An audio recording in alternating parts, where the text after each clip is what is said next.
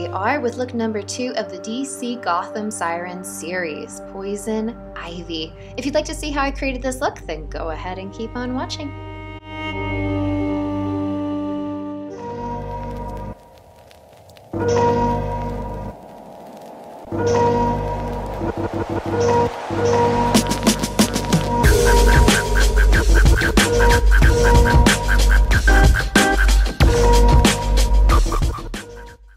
And welcome back to my channel, and starting off with my favorite BH Cosmetics palette, we're going to go ahead and use one of those cool neutral browns and start sculpting out areas of the face and the body that we don't want to have lost in translation once we start adding those lines down the road.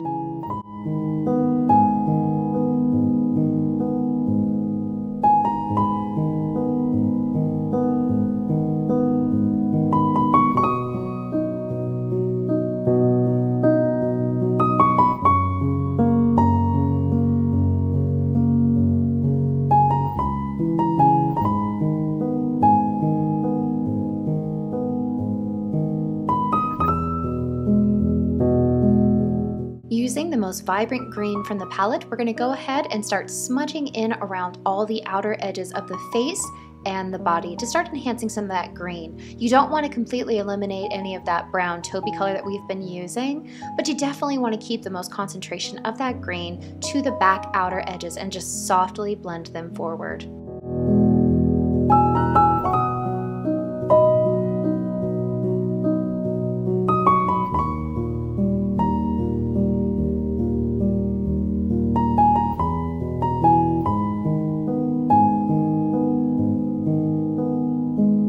Now we're going to pat with that same green all over the lid and smudge slightly into the crease, then leaving a space, we're going to smudge that green just below the brow bone. Start layering a deeper green down towards the crease and a little green under your eye, and then start smoking out a black shadow into that crease up towards the brow bone to create that depth illusion.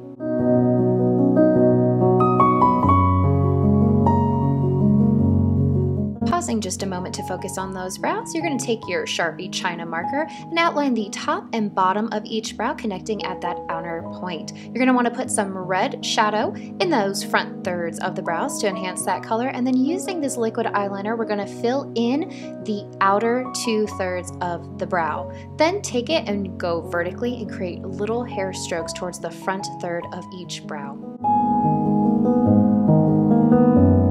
Using the same marker, we're going to go ahead and start creating little lines like you would see in a comic book to outline the features of the face, neck, and collarbone region.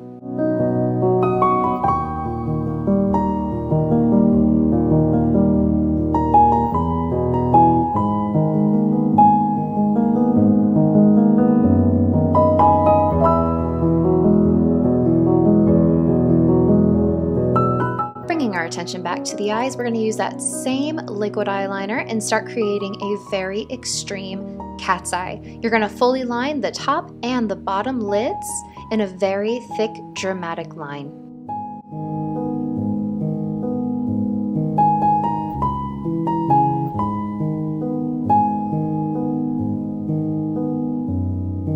Now time for some very dramatic lashes. Using that same Sharpie marker, we're going to go ahead and start outlining the lips. You're going to want to over-dramatize the edge, extending the points on the outer part of the mouth for a dramatic effect, and fully line the top and the bottom. Here I'm just shading in from the outer edges to help create more of a depth effect, like a comic book look.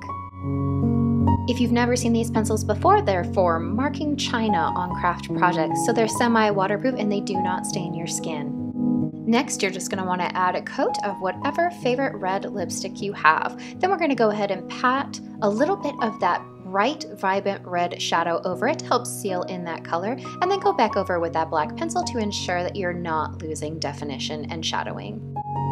Now for some final touches with that same pencil to ensure that we have as much detail as we want on the face for that kind of sketched look. Now using body paint in the color white, I'm going to add a little bit of highlight to the lips. Using some seasonal leaves that I actually purchased from the dollar store, I created a layered effect for the top portion of my corset and then started gluing the different colors around my face and my neck. Here, personally, I'm using latex because I do not have a severe allergy to it, but always make sure that you are testing, as there are alternative adhesive options out there and you want to make sure that you do not have an allergy to them before you start sticking it all over your body. So please, please test. Before gluing any more on, I wanted to go ahead and start using just a solid green body paint and started painting some fairly simple lines to create kind of a vine effect in different places between the leaves on my neck and chest.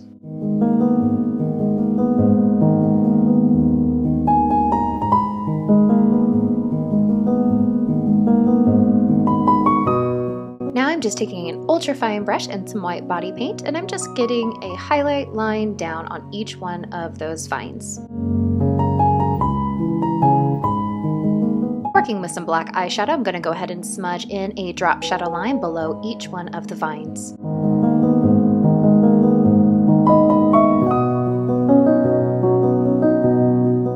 To keep that comic book look going, I'm going to go ahead and use a very thin brush and some watered down black body paint to go ahead and outline each one of those vines as well.